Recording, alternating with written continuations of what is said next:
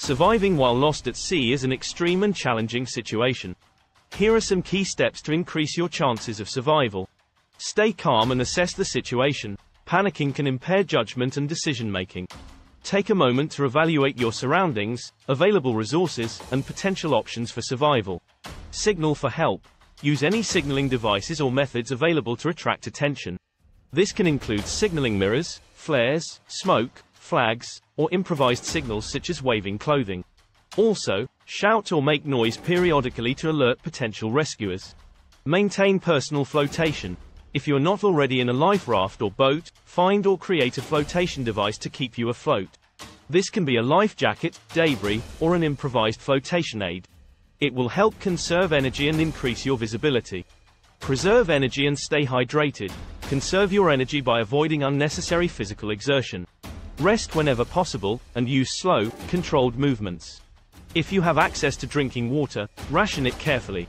If not, try to collect rainwater, use a solar still, or consider desalinating seawater if you have the means to do so. Seek shelter and protection. Protect yourself from the elements. If you are on a small raft or boat, use any available materials to create a shelter to shield you from the sun, wind, and rain. Exposure to the elements can lead to dehydration, hypothermia, and sunburn. Find food. If you have the means, try to catch fish or other marine life for sustenance.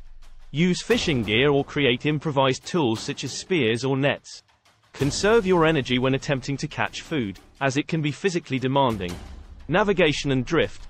If possible, try to determine the direction of prevailing currents and winds.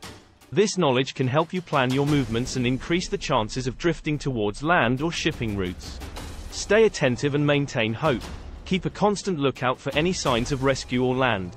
It's important to stay positive and maintain hope while actively seeking ways to survive. Take care of injuries and illnesses. Attend to any injuries or illnesses promptly.